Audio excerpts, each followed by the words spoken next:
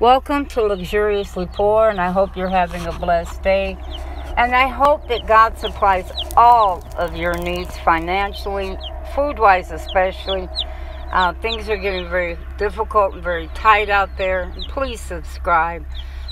Today I want to discuss with you about gorditas, maseca. I have said this before that I like to store things that have a very long shelf life, at least 2 to 3 years. And maseca is one of those ingredients that does. And you can make corn tortillas from it. You can make gorditas from it. You can make sopa. It's like little boats that you press out the masa and crimp up the edges and fry it. There is so much that you can do. This is a wonderful food that fills you up. I'm going to make what I call chicken gorditas. I have some chicken thighs, and all I did was brown them. And the chicken meat is, I don't like boiled meat, okay? I really don't like boiled chicken, so I have a tendency to just kind of cook chicken in its own juice, and the skin will get nice and brown and crispy. Now, I'm going to pat out these gorditas. Now, the secret to this really is just making sure it gets enough water. How do you know if you've really gotten enough water in this? Especially when you don't really have any experience and you're sitting and going, okay, well, does this really have enough water or doesn't it? Well, the edges, if they split a lot on you, if you look at around the edges when you pat this out, and you're looking at it and you see all these cracks and splits around the edges, that means there's not enough liquid in it. So add a few more spoons and work it in, and add a few more spoons and work it in. You can take the same masa, throw it right back in that pile right there, if it's too dry, and start all over, and just work it in there. Okay, and that's all. This is so simple to make. It is not complicated. It is one of the easiest foods, and I mean that seriously. And what we're going to do here is start frying it. And I'm going to make more, and I'm going to put more in this skillet to fry them. And, you know, this is one of my family's favorite things. I don't make it very often.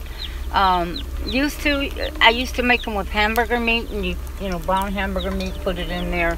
Lettuce, and you put the lettuce and tomato. But I had some chicken, and you can make this with anything that you want. Chicken, hamburger meat, even potatoes and chorizo, even scrambled eggs. But I'm going to flip these, you know, they get brown on one side, and you just flip them over. And I'm going to take my chicken, and separate it. Now, this chicken was fried in its own juices. That's it. And it's brown, crispy, delicious. I really don't like boiled chicken. I just don't care for it. And so I have a tendency to brown it in its own juices and cook it in its own liquid and its own fat. And its own fat will brown it up nicely. And actually, I'm only going to end up using 2 of these chicken thighs for these gorditas. And I'm going to have 2 other chicken thighs left over. And that I'm going to save and make for tacos tomorrow. And here we are, folks. Look at this. I'm just going to open them up. Look, you see the edge? I'm going to stick a pointed knife. Now, this knife has just a little bit of a serrated edge to it. Not much, just a bit. And I'm going to just cut it open. That's it. It's kind of like a pocket peeler or a pita. Oh, you see? That's all there is to this. Stuff it with whatever you want. I'm going to stuff it with the chicken that I shredded up. I'm going to put some sour cream in this. I'm going to put some cheese in it.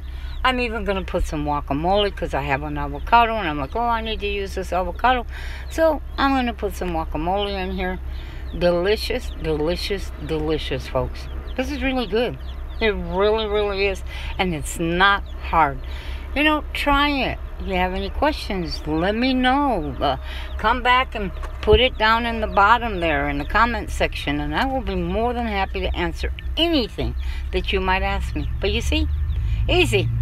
And it's made from maseca. And I love to store that stuff for that reason. Look at that. My family loves this. This is absolutely delicious. Nothing better than making these. Look, they're simple. Just slice them open, and that is it. That's it. I mean, there's horses, there's trailers that are going up and down my street here. This is incredible today.